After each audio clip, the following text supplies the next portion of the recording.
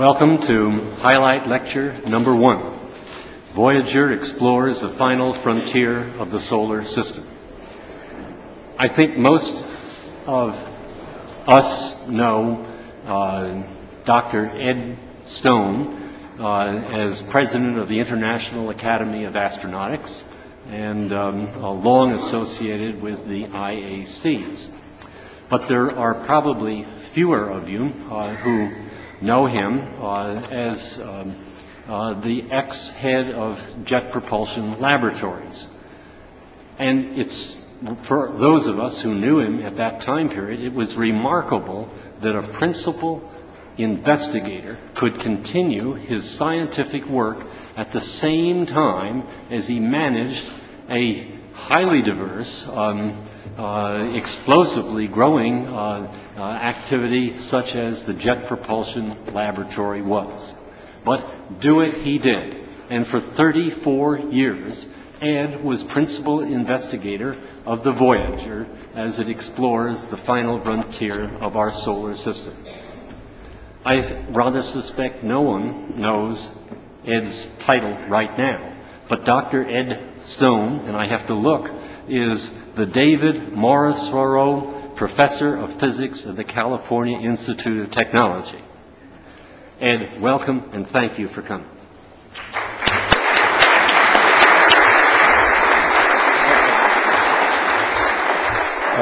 Thank you, Dick. It's really a pleasure to be here and talk about a really wonderful journey of exploration that's been underway now since 1977. And I'll tell you a little bit about the final frontier that Voyager is now exploring. Let's start with the spacecraft itself. I guess I don't have a pointer after all. Dick, did you say you had one? This is the Voyager, 2 Voyager spacecraft. The radio antenna is a 12-foot diameter antenna. Oh, thank you. Thank you. So it gives you a sense of scale. And the boom with the 2 magnetometers on it is a 13-meter boom. These two 10-meter antennas are part of the plasma wave investigation, which measures the waves in the plasma, but also measures very low-frequency radio waves coming from the interstellar space. And the other 3 currently operating instruments this is the solar wind instrument, which is operating on Voyager 2, not Voyager 1. This instrument right here is the low-energy charged particle instrument and the cosmic ray instrument. So these are the particle instruments covering the range of different energies. The scan platform instruments, of course, the scan platform has been shut down after the planetary encounters, although we do continue to take ultraviolet data of the outer heliosphere. The spacecraft has its long life for a number of reasons, but one of them is the plutonium-238 power supply, which of course has an 89-year half-life, so it gives us a very long life battery and very robust, and so it gives us a very long journey. Now it all began in 1977. Actually, we started working on the mission in 1972 to get ready, and this is a once in every 176-year opportunity when all 4 of the giant outer planets, Jupiter, Saturn, Uranus, and Neptune, are all on the same side of the sun, and a single spacecraft can fly by all 4, once every 176 years. And there was a window that's opened around 1976 and closed around 1979. We went in 1977 with the mission. And as you can see, Voyager 1, this was initially a mission a 4-year mission to Saturn. That's the way Voyager started, a 4-year mission to Saturn. That was our success criteria was 1 spacecraft making it to Saturn and flying by Titan to measure its atmosphere and flying behind Saturn's rings. That's what Voyager 1 did, and because Saturn was inclined like this, the ring plane was inclined like this at the time, when we flew behind the ring plane, we ended up going up at 35 degrees out of the ecliptic plane. No more planets. But the success of Voyager 1 in November of 80 in doing the 2 prime things at Saturn, rings and Titan, that could not be done except with this kind of trajectory, allowed us to leave Voyager 2 in the plane of the planets not do Titan and not do the rings, but head off to Uranus. And at that time, we shifted from a 4-year mission to Saturn. We added another 5 years, and the mission was then called the Voyager Uranus Interstellar Mission, because, of course, that's the mission that Voyager 1 was already on back in 1980. Successful Uranus encounter in January 86, and another mission extension. The mission is then renamed the Voyager Neptune Interstellar Mission. And finally, in 1989, it became just the Voyager Interstellar Mission, which it has been now for quite a few years. So that's the 12-year journey to the planets, which now has been extended, 29 years going on, a total of 29 going on 30 years, where we are today. Now, this is it's more than an interesting trick to get, say, to 4 planets with a single spacecraft. It turns out it was an essential part of getting there. This is the speed of the spacecraft as a function of distance from the sun. And as you can see, when we launched at Earth, the dashed line, by the way, is escape velocity at that distance. So you can see when we launched from Earth this was about an 800 kilogram spacecraft. When we launched from Earth with a Titan III Centaur, which is a pretty good sized launch vehicle in those days, not of course a Apollo-sized launch vehicle, but a good-sized launch vehicle. We did not have escape velocity, as you can see. The spacecraft slowed down as it moved away from the sun until it got to Jupiter. And then, thanks to Jupiter's orbital motion, which just slingshotted Voyager on, we gained as much energy when we flew by Jupiter as we had gotten from that big launch vehicle in Florida, and we didn't have to carry it with us. That was a big advantage. And we then had escape velocity. In fact, we could not have made it to Saturn if we had not flown by Neptune, by Jupiter. Then Saturn gave us another boost, as you can see. Uranus gave us another, this is Voyager 2, another small boost. And we chose to fly by Neptune in a certain way so we could go past Triton, the moon of Neptune. And we actually gave up a little speed. Voyager 1 just had a Jupiter and Saturn, and it's actually moving faster than Voyager 2 is, just about 10% faster. So it was not only a great way to do 4 with one spacecraft, it was an essential way to have the energy that was needed to get out into the outer solar system that quickly, 12 years from launch to Neptune. It would have been a 30-year mission if it had been a strictly ballistic trajectory from Earth. Well, here are the 4 giant outer planets, and to scale the Earth. And so you can see that this is a whole new class of planets that we were going to fly by. Pioneer had 10 and 11 had flown by both of these before Voyager got there, but these were a new class of planet. No solid surface at all, huge spheres of fluid, gas and liquid. And even the rocky material, an icy material, which is presumably deep in the core of these planets, is melted because the temperature is so high. So these totally different class of planet that we were headed out to explore for the... and of course, there were many discoveries. The one hallmark of the Voyager mission has been the unexpected discoveries. You often plan missions where you think you plan to discover things. This is a mission where the things we discovered, we had no idea were there to be discovered. We knew about the Great Red Spot. It's a great, found out it's a great hurricane-like storm system about 3 Earths across. This white oval is a smaller hurricane storm. There were 3 white ovals in 1979. Today there's just one. They've merged and it's now red, like the Great Red Spot.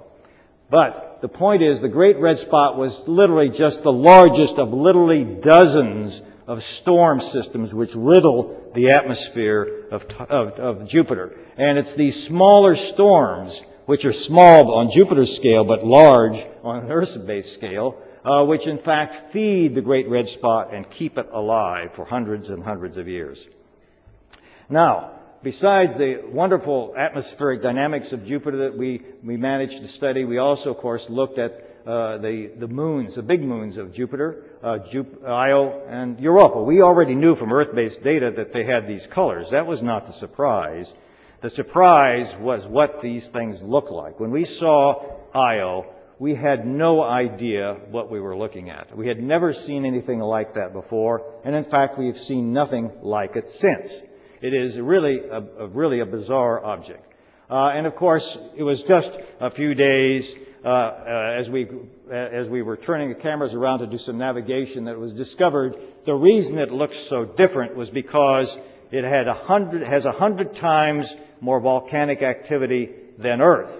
Now this is a moon, a small moon, and it has 100 times more volcanic activity than Earth. That's the reason there are no impact craters. They have been covered up. And these black things you see are in fact volcanic calderas. Every one, there are over 100 of these objects on the surface of Io. It is remarkably a world that's turned itself inside out over and over and over. On to Europa, which is about the same size. Both of these are rocky objects, although unlike Io, which has been dried out by all the heat, Europa managed to retain its icy crust. It turns out that the pattern you see here has essentially no relief. It's essentially cracks, if you like, in an ice-coated, probably an ice crust on a liquid water ocean, or at least on a material which has a lot of liquid flow in it beneath. And of course, the Galileo mission has gone back now and in orbit gotten images 100 times better than this, and in fact has revealed this indeed has ice flows, frozen ice flows on its surface, suggesting indeed there is a liquid water ocean, or at least liquid water beneath the solid frozen icy crust, which is cracked by the same tidal processes which heat and melt Io itself. On to Saturn. I really love this image because it's the first time we had the capability to fly by Saturn and look back. And you can see we're now behind Saturn because we can see the shadow behind Saturn. It was, again, one of those milestones of getting beyond Saturn.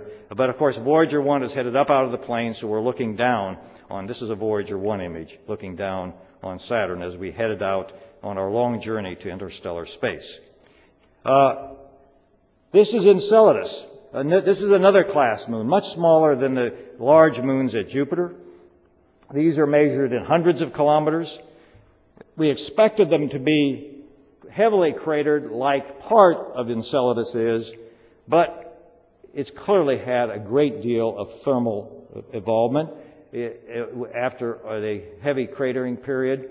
And in fact, if you looked at this by eye, it would be snow white. It reflects essentially 100% of the sunlight. This is a very fresh surface.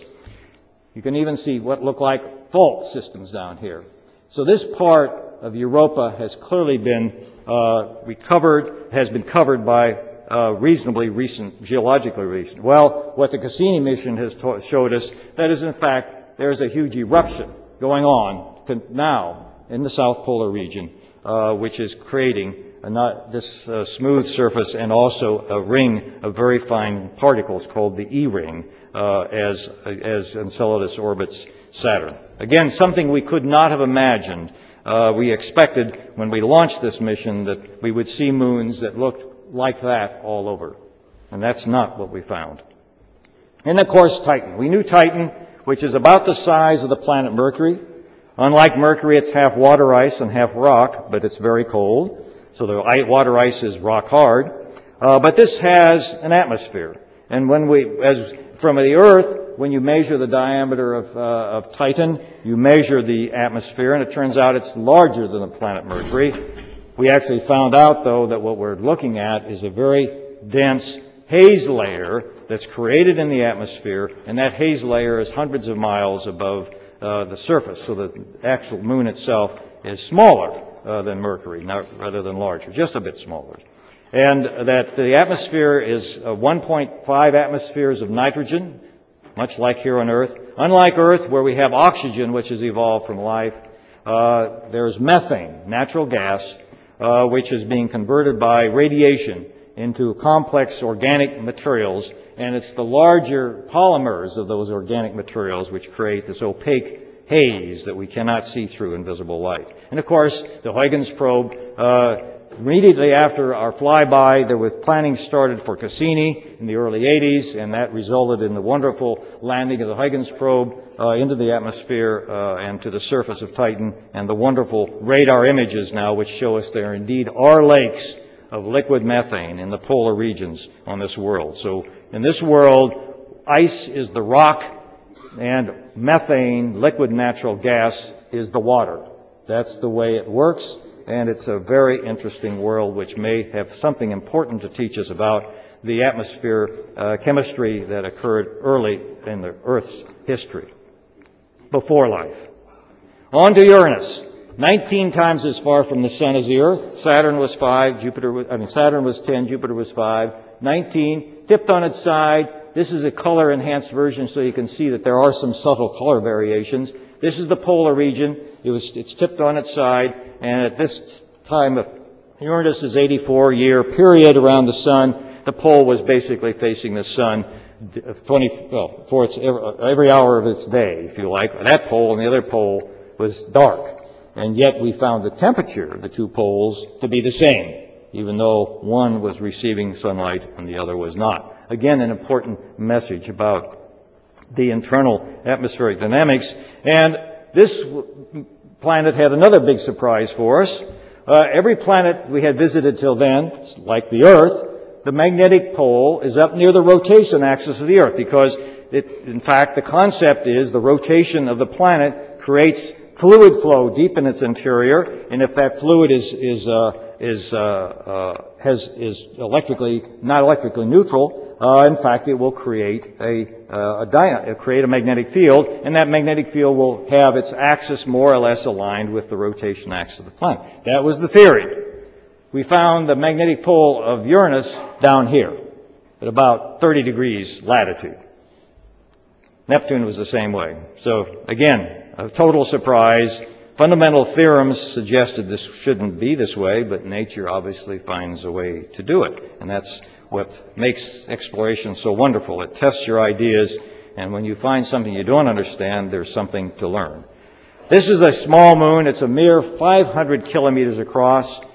It should have frozen and died geologically. It should have been heavily cratered. This is one of the most complex surfaces we've seen.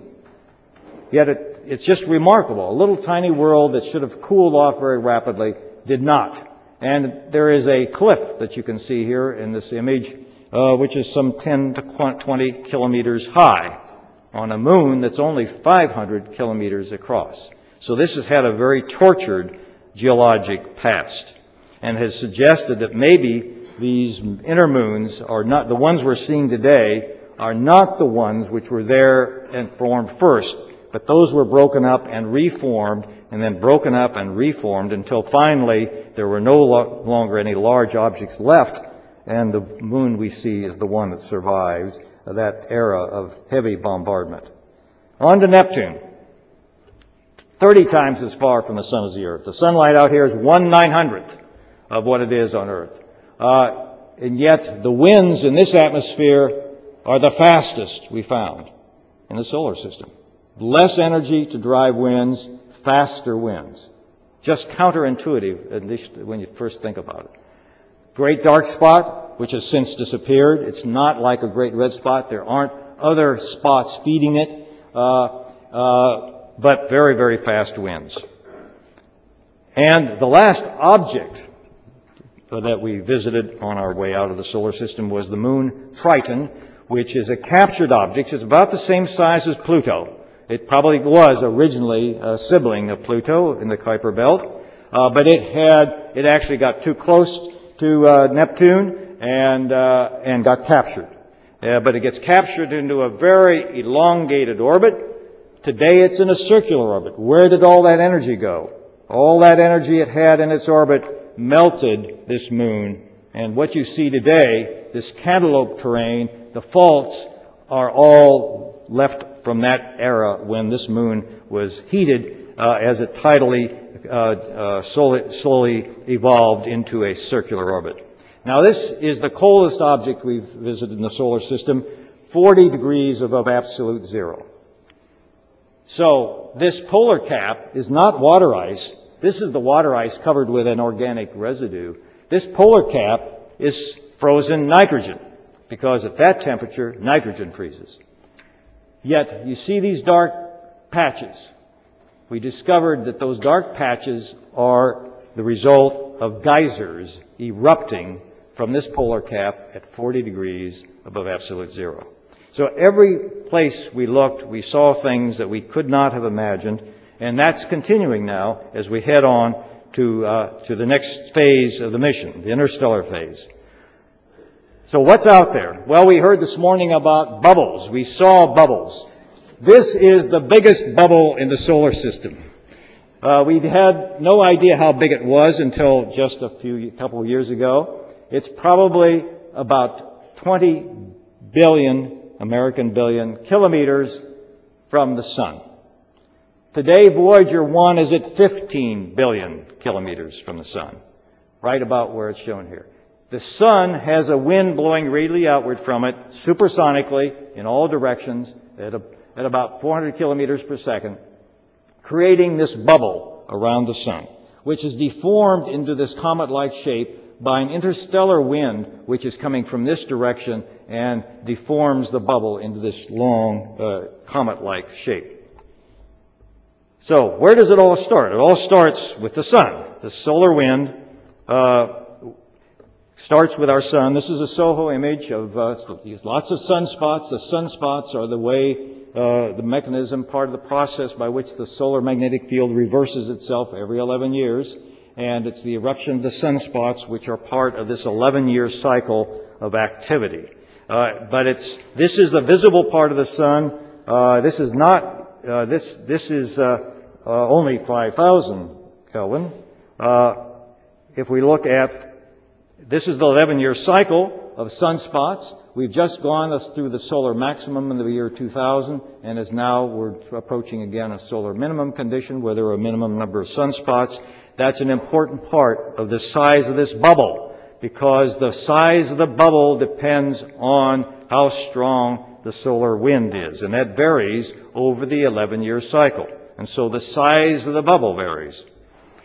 If we move a little bit up in temperature into the corona itself, again a SOHO image, one can begin to see the source of the energy which creates this supersonic 400 kilometer per second wind. And that's the magnetic fields, which you can see changing continuously. And it's that change and the annihilation, conversion of magnetic energy into thermal energy, which ultimately, as you can see from this, ultimately is the source of energy, which then powers the supersonic wind.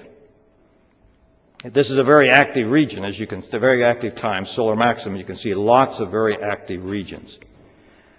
If we now look a little further out with SOHO, this small white circle is the size of the sun, which is hidden behind an occulting disk. So what we're seeing now is scattered sunlight that's scattered from the corona, the electrons in the corona itself. And you can already, in this image, see the radial profile of this wind blowing radially outward in all directions. Let me just show you, though, how dramatic this is a solar maximum period again. And so we'll find there's a comet, a weather vane, a windsock, which is telling us that's the way it was known before the space age, that there had to be a wind from the sun because the tails were blowing radially away from the sun. But notice, you can clearly see now in these images the outward motion of the solar wind, and on top of it, these occasional coronal mass ejections, where there's a massive eruption on the sun, which will blast out. And if those are headed toward Earth, when they arrive at Earth in a few days, they create auroras at very low latitudes.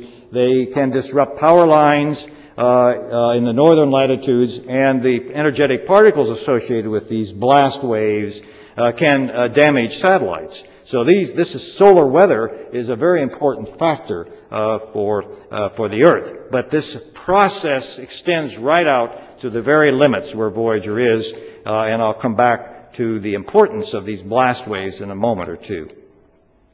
So this is a period of solar maximum when, of course, the sun's most active, and these big blasts are, in fact, most abundant. Now, those were all real images. This next thing is a cartoon. It's a flight now starting with the sun, zooming out through the solar system. And as we do, we'll fly by the inner planets, the rocky inner planets, including the Earth itself. and its moon, on out past, and you can now see in this schematic, you can see the representation of the supersonic wind. Now the wind, because it's supersonic, goes through a shock before it slows down. It can't just gradually slow down. It slows down in a sonic shock. It's called the termination shock of the supersonic solar wind. And at that point, the wind can turn around and go down the tail. And there's a contact surface between the wind from the sun and the wind from interstellar space. That contact surface is called the heliopause. That's the outer frontier of our solar system in that sense. It's the outer surface of this bubble of solar material. Outside this bubble, outside this surface, the material has come from other stars. Inside the surface, the material comes from our sun. So it's a major transition once we cross into interstellar space. Now, let's zoom in it from great distance out to give you a sense. This thing is immense, this heliosphere, but let's look at it on a galactic scale. This is now, again, a cartoon showing the arms in the galaxy. We'll zoom into the Orion arm, and we'll zoom in, and you'll get a sense that on a galactic scale, of course, our little heliosphere is a tiny little object. And since there's a wind coming from this direction, there is probably a shock in front as well as the shock inside. So there are two sonic shocks. One inside where the supersonic solar wind slows down, and one on the outside where the supersonic interstellar wind, supersonic in this case is only 25 kilometers per second, also shocks. So that's a cartoon. Now, this is now a drawing, an artist's sketch of what we think the solar neighborhood actually looks like. Obviously, this is just a representation of data that's taken. What astronomers do is they sit on the Earth and they look at stars and they look at the absorption of ultraviolet light in these different directions. And by looking at absorption, they can say there's a cloud. And what they see is that there is an association of massive stars which blew up about 5 million years ago. It's called the Scorpius-Centaurus Association. And when these stars blow up, they expel most of their mass and create clouds of material, which then move slowly through interstellar space.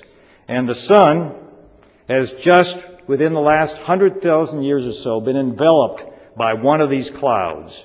So we're in what's called the local interstellar cloud.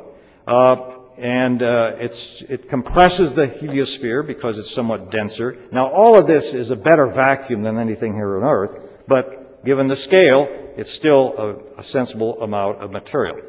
Now, it turns out that the sun is moving relative to its neighbors in the direction shown by that arrow. The galactic center, which everything is orbiting around, is up in this direction. The cloud itself is moving in that direction. So you add those two directions together. It's like flying an airplane in the wind. You have to sort of, fly it at an angle. Well, in this case, the angle the wind appears to be coming at is almost from the galactic center. It's not clearly coming from the center. It's coming from this cloud that's really very local. But the direction is look to the galactic center, and that's where the wind appears to be coming from. We were very fortunate that it's just once in every 176 years that the 4 planets were lined up on the side of the sun which was upwind. So we are going up toward the nose. We could have been going down the tail, and I would have much less of a story to tell you. Okay, are these things really out there? Well, this is a Hubble image of a star formation region, the Orion Nebula. There's the bow shock in front of an astrosphere, which is around this star. So there's an interstellar wind, and it forms a shock. We cannot see the internal shock. It's all invisible, only the external shock. There's a big bow shock in front of this object. So we know there's a big object there because that bow shock is so big. It's not just a little star. It's got a big bubble around it. There's another one up there. They really are out there. Now, I can't show you a picture of our heliosphere. Unfortunately, it's invisible. But I can show you a picture of my kitchen sink. Well, what's wrong with that? You probably have noticed, this is true in any sink, but it's easiest to see in a kitchen sink because you can turn the faucet so the water hits the bottom of the sink. Leave the drain open. You probably noticed a thick ring forms when you do that. And inside the ring, the water is thin and fast. It's supersonic. Now, it's really not sonic waves, it's gravity waves on the surface of the water, but the concept is the same. The water is moving too fast, so it just continues to expand. But eventually it's getting too thin to hold the water outside off, but it doesn't just gradually slow down, it abruptly slows down and gets thick. That's exactly what happens in the heliosphere. This is the solar wind, supersonic. This is the termination shock of the solar wind, and this is the region beyond where it's thicker. That's called the heliosheath. On the outer edge of the heliosheath is the heliopause, where in fact the two different matter, the forms of matter meet. The solar matter from inside and the interstellar matter from outside. So you can see this. You can obviously play games with it. You can turn the water on faster. It will grow. The size of the circle grows. You turn the water down a little bit. It shrinks, just like what happens with the 11-year cycle. Right in your kitchen sink. It's the best picture I can give you. Okay, now this is a model. This is a theoretical model. This is not a cartoon. This is actually a magnetohydrodynamic model Gary Zank produced some years ago. And the colors just tell you temperature. You can see inside, in the yellow region, the wind, which is the direction of the wind, which are the black arrows. So it's perfectly radial, just like in the kitchen sink, until it crosses a boundary called the termination shock. And then, like the water in the kitchen sink, it turns around and goes down the tail, which is the drain, if you like, for all the material. And this boundary between the two is right here. The wind outside, the ionized part, as you can see, is deflected and flows around this way, and it has its own bow shock out in front. You can see the temperature jumps up to about 1,000,000 degrees from a much cooler temperature in this thick region, and of course it gets denser, about a factor of 3 to 4 denser in that region than it is in the solar wind just before the shock. Now, this 11-year cycle I've mentioned, and what does that do? Well, this is again a magnetohydrodynamic model, not a cartoon, but a real model, where Gary Zank has just put in a cyclical variation in the pressure, and you can see that this is the termination shock. The inner boundary is where the wind, inside that, in the green area, the wind is supersonic. You can see that this is an 11-year period. You can see the shock moving in and out in a very smooth way. And a small motion out here at the heliopause itself, but the main motion, and it's only about plus or minus 5%. So it's not a large percentage, but 5% of 100 astronomical units is a large number.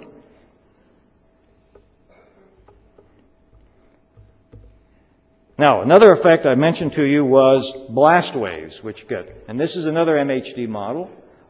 This is distance here, and time and days.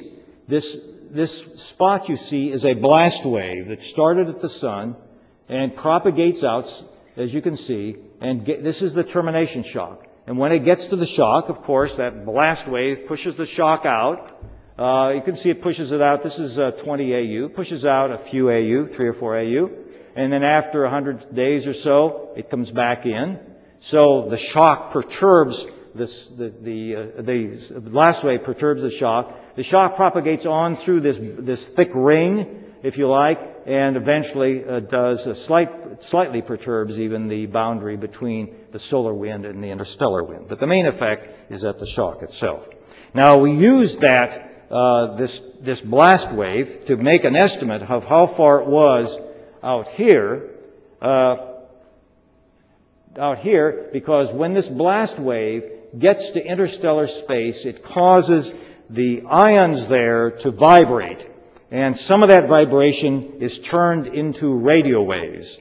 And that gave us a way, if you know when the blast wave started, and we measure that at Earth, and we know when the radio waves occur, if it's about 400 days, it tells us, if we know how fast the blast wave travels, it tells us how big the heliosphere is. And so that was the first real sort of almost direct, not direct because we weren't actually there, but a good way to estimate how big this bubble was. And here's the data. This was Voyager 1. This is 1982, just after Voyager. Voyager 1 flew by Saturn in late 1980. And so this was, well, you can see here's 15 AU, Saturn's at 10 AU. So we were at about 17 AU, and suddenly these low frequency, 2,000 hertz, 3,000 hertz audio frequency radio waves appeared. And it wasn't immediately obvious what these were. Here was the event at Earth, which was the blast wave coming past. That dip in counting rate in a neutron monitor said there was a big blast wave. 412 days later, radio emission. And I think Ralph McNutt was the first one to suggest that this was a measure of how far it was out, I think in the case he said, out to the termination shock, but the basic concept that this could be used to estimate the size of this region. 11 years later, when the sun was active again, another really big blast wave, as you can see by the dip, and 419 days later, radio waves. So that was just one way of estimating the size of the heliosphere. There were a whole set of estimates that were made, used on various kinds of measurements. I'm not going to talk about all of them today. Some involved just knowing what the pressure is inside, balancing an unknown pressure outside. Others had to do with the radio emissions, which is what I just talked about, looking at particles.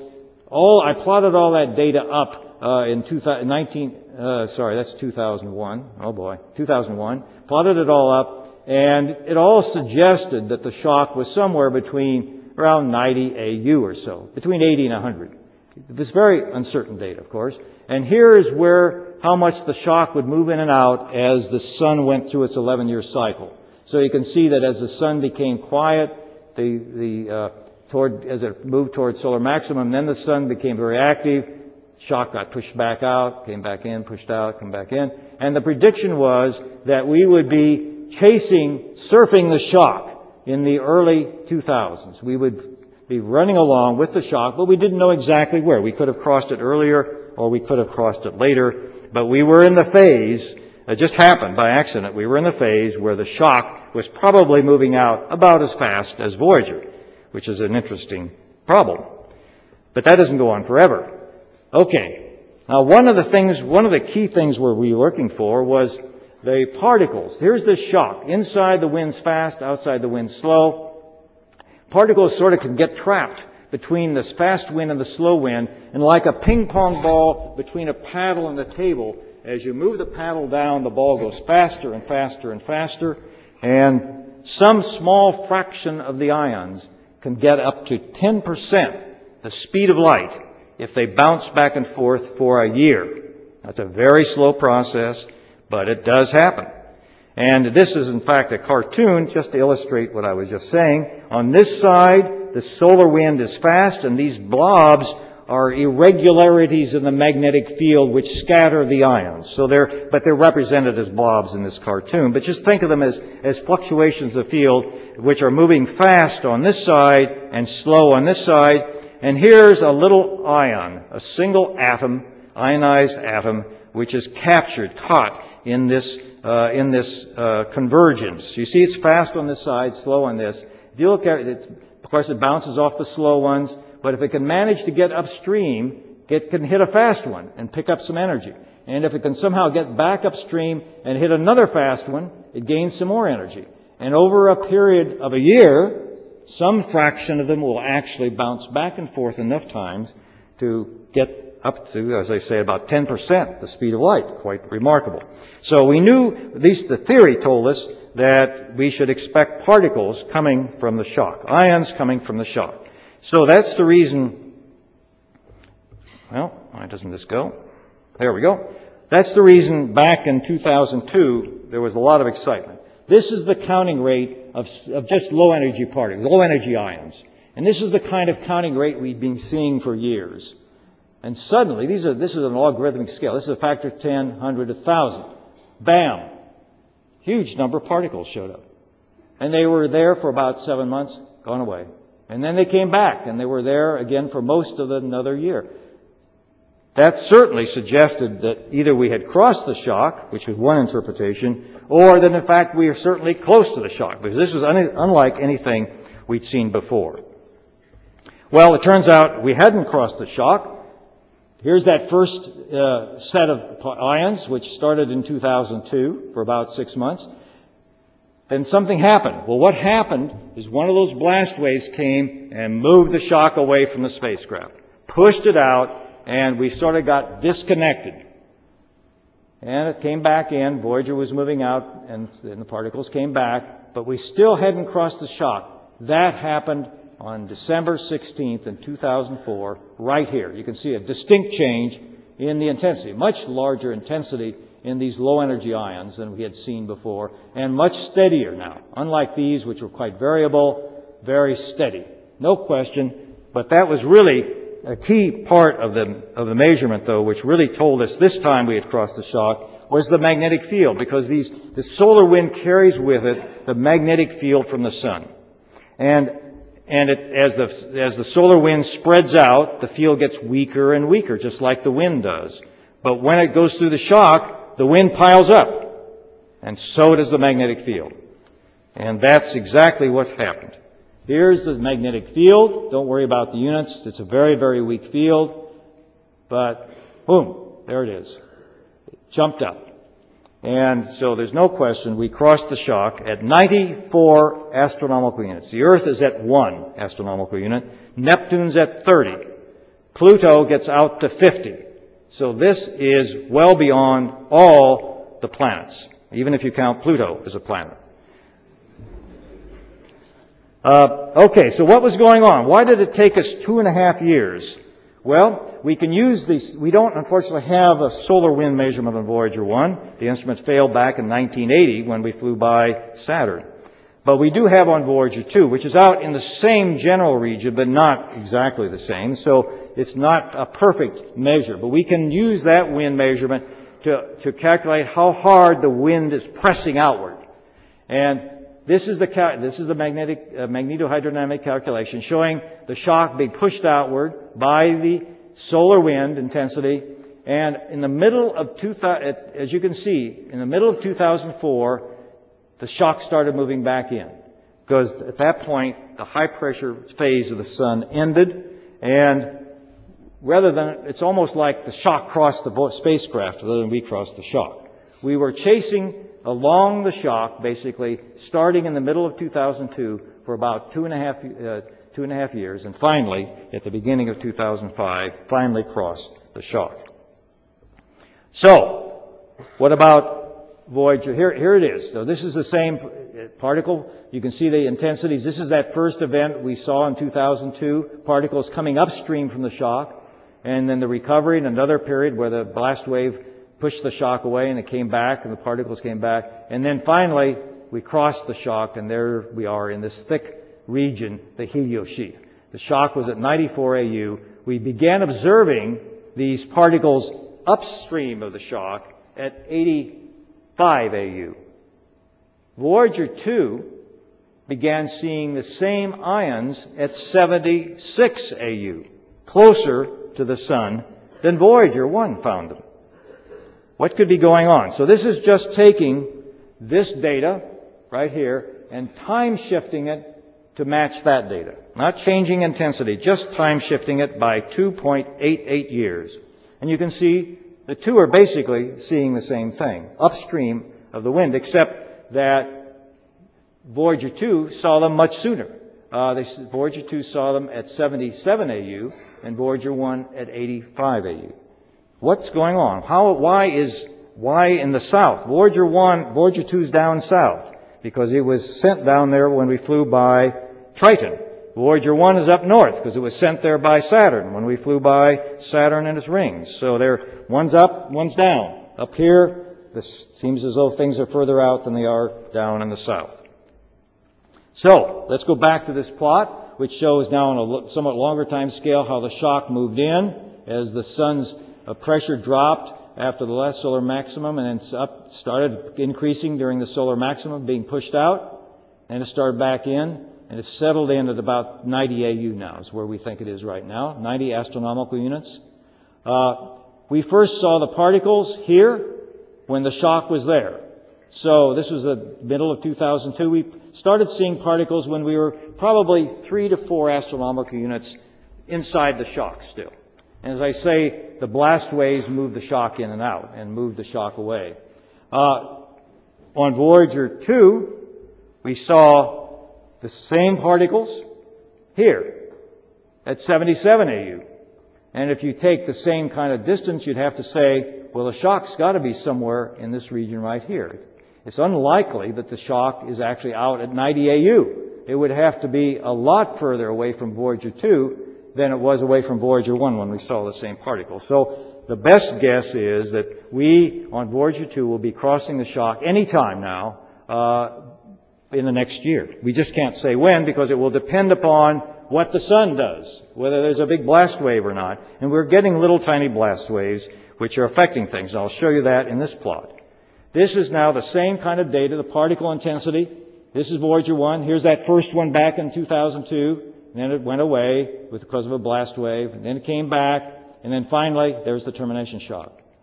Here is what it looks like on Voyager 2. This is that same intensity as I showed you before. But this is now later data. And you can see a blast wave moved the shock out again. It went away, but it looks like it's come back. So it's come back in, and the question is, when is Voyager 2 going to cross the shock? But in any case, it's likely to be before 94 AU. It's likely to be closer to the sun in the south than the north. So let's go back to the kitchen sink. This is October 2006 in your kitchen sink. There's Voyager 1 in the heliosheath in the thick region. It's been there now since the beginning of 2005, let's say, almost 2 years. And it's about, it's probably about 10 astronomical units into the heliosheath. 1/10 of the size of this ring is how much further it is now. Where's Voyager 1? Voyager 2 is here, just inside at 81 AU. We don't know really how close it is, but it's closer. And the reason I've used the kitchen sink again is because you can see the distance here to the shock is less than the distance there, because there's a wall in the sink which has made the shock non-spherical. What is the wall that's doing that to our heliosphere? If that's what's going on, there's got to be a wall out there. There's got to be some pressure pushing in on the south. Well, the most likely pressure comes from an interstellar magnetic field, which would have to be inclined like this, so it pushes in the southern hemisphere more than in the northern hemisphere. So if in fact we indeed do find the shock closer in the south, as now suggests we will, we already know something about what's outside in interstellar space. We have an idea of where that magnetic field is and some idea of how strong it has to be to produce this kind of, notice this asymmetry. This is the termination shock. Inside here is the supersonic wind. The green is the heliosheath. The yellow line is the heliopause. You can see how much difference there is in north and south. Now this is an MHD model. This is not a cartoon. But all these models are very complex and actually do not have all of the right physics in them even yet. And so I would not want to claim that this is an accurate prediction of how much asymmetry there is from north to south, but it's an illustration that in fact a magnetic field out there can be like the wall in a kitchen sink and press in preferentially in one hemisphere rather than the other. In any case, sometime in the next 12 months, if this idea is correct, we should cross the shock on Voyager 2.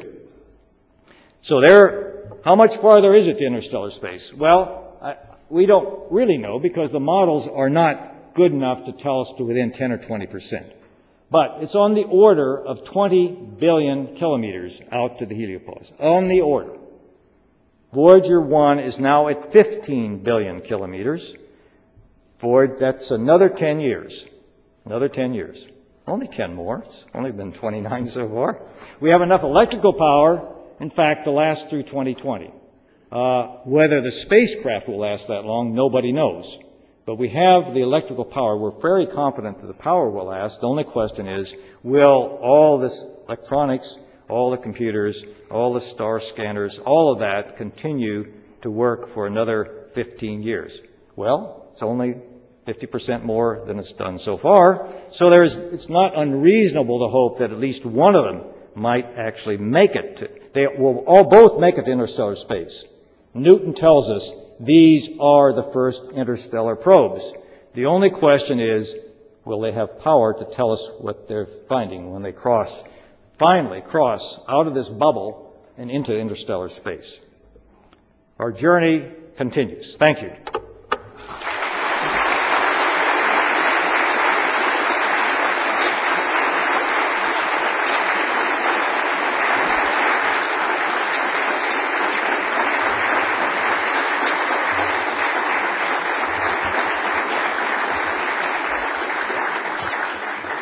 And thank you, Ed. What an opportunity. Now we can ask somebody who understands the system questions and can also explain it in ways that we maybe have a chance to understand it. Molly is going to turn on the microphone here and we'll be open for questions, and I just want her to test it and see if it's working. And I've got some backup because Tom Cremegis, one of the original PIs, is right here in the front row, so if I can answer it, I'll ask him to answer it. All right. Try your mic, Molly. Can you hear me? No. I'm not.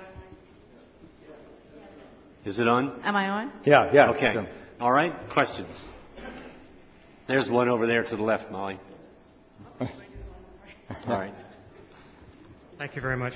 And I'm going to just ask you to say your name, Ed, because you do know this is recorded. Yes. And what we're hoping and what we plan to do is that not only the material that Ed has shared with us right now, but the whole thing is being videotaped. And you will have this on your disk with a link that will give you the information at a later time. Go ahead, Ed. If I don't get stage fright. Pardon? If I don't get stage fright. Well, you won't because you're a brave man. My name is Ed Ashford, semi-retired aerospace engineer. Question, at the distance that it will be at when it finally does reach, quote, interstellar space, and with the transmitters on board, what sort of data rates can you get back, even using the deep space network at that distance? We purposely, one thing which I wanted to do back in 1990 when we finally got onto our interstellar mission was turn the data rate down so we could use the smaller antennas so we didn't have to compete with the other missions to Mars, and so that we wouldn't have to change the data rate until the end of the mission. So we run the spacecraft at 160 bits per second. And they transmit 24 hours a day, and we manage to listen to each of them, depending on what other missions are competing for time, about 8 to 10 hours a day. Okay, another? Okay, I'm Greg Matloff. I teach at New York City College of Technology, and I've consulted with NASA Marshall Space Flight Center, particularly Les Johnson's group on in-space propulsion. As of course you know, there's been a follow-on study for a number of years for an interstellar heliopause sail, which I've been very happy to have been involved in the work. Do we have a possible date when that's going to move from study to mission? Good, wonderful. I hope it's going a little faster than Voyager. Voyager goes about 1 million miles every day, about 1.5 million kilometers a day. This system is so large, though, that it would be great to have something that moves at least 5 times faster. The speed would be about 5 times faster, but do you know of any date which has been set for this mission to become a mission? No. No. Okay. No. Thank you. Other questions? Molly, I think I see one up here. Molly, right there. Hi, I'm David Vivantos from Nanospatio. I want to know, what about the pictures? We don't have any pictures now, but what we can see in any of... Any more images? Yeah. No, because we've turned off all the instruments on the SCAT platform now except the ultraviolet instrument. We took the software off of these computers, by the way, were designed in the early 70s. Their memories, 8,000 words of memory, all right? So we took the software out that was there for the imaging and used it to help run the instruments we're currently running. We did take one last portrait of the solar system in 1990 with Voyager 1, but really we're not close to anything. I mean, space is empty. If you don't, you have to work hard to get close to anything. Okay, go ahead. Hi, I'm Norman Deschamps from the University of Toronto. What I was wondering was if you've got a magnetohydrodynamic model of the interstellar wind and how well that ties into the deflection angle that you're seeing from Voyager 1 right now. Well, we know the direction of the interstellar wind, it turns out, because first of all, it was discovered back in the 70s by looking at ultraviolet sunlight being resonantly scattered back. And so you look out in that direction and it's brighter than it is in the other direction because of the backscattering from the hydrogen which is coming in. The Ulysses spacecraft can measure the neutral helium in the interstellar wind is not affected by any of this. And it flows right into the solar system. And Ulysses could see exactly where it was coming from. In addition to that, the interstellar helium comes in and is deflected by the sun and is focused behind the Earth. And every year on December 7th, as the Advanced Composition Explorer goes around the sun, there's a peak in the helium associated with interstellar wind. So we know very accurately where the wind is coming from. Okay, please. I'm Dr. Hu from Chinese Academy of Science. People are very interested for the information on the boundary of the solar system. And you show some data from the Voyager. And if you can give a data to show what kind of the shock will be, because you have magnetic field and fluid dynamics, and there are many kinds of the discovery. Yes, we would certainly like to have data on the shock. As it turns out that the day we crossed the shock was the only day that year we had no data. Okay? On the other hand, even on days when we have data, we have it for only about half the time. So even on Voyager 2, there's a 50-50 chance that we will actually cross the shock when we are receiving data. And that has just to do with the fact of the antennas on the ground. The spacecraft is transmitting. It's just that we won't be in a position to receive the data. So we got our fingers crossed that we will actually measure the shock, but we did not do so in Voyager 1. Hello, my name is Christian. I'm from Norway. How has solar radiation treated the vehicle? I can't speak up a bit. Okay, sorry. How has solar radiation affected the vehicle, and how have you made it last so long? Oh, solar radiation itself, of course, out where we are today, it's 1/10,000th of what it is at the sun. So it's not a problem. One of the reasons, besides the radioisotope thermoelectric generators we had a long life, is really, I like to thank Jupiter. And by that I mean, we started designing this spacecraft in 1972. In December of 73, Pioneer 10 flew by Jupiter and said, whoops, the radiation environment is 1,000 times worse than the models. We took 9 months off, went through and hardened, changed the circuits, made them much more robust, because radiation at Jupiter is like rapid aging. So having survived the rapid aging of Jupiter, it means the rest of the mission is just sort of a small additional aging. So that's part of the reason, because we had built it to survive Jupiter. And having done that, we gave it a long life electronically. Go ahead. Yes. My name is Shinichi Yokobori from Waseda Graduate School of Waseda University. I'd like to know about the new mission to beyond the solar system, if you have. Well, that comment was made. The interstellar probe has been studied a number of times over the years. It's really a question of finding a new technology which will allow us to get a factor of 5, roughly, in speed over Voyager. And when that technology becomes affordable and feasible, I'm hoping, and once we know how big the system is, I think clearly Voyager was telling us what needs to be done. Voyager instruments, after all, were designed, again, in the 1970s. One could do a lot better today. But it will then, if it's another Voyager, it'll take another 30 years for them to get there. We really need to find a way to get there in, less than 10 years. Okay. Any other questions? If not, I think I would like to say that you all have been very stoic. This is a warm room, and you put up with some fairly warm conditions here. But what I'd like to say is that, Ed, you've taken us on a fantastic journey, and I think a lot of us are going to be running water in our sinks this evening. Good, good. So, thank you again very much, Ed.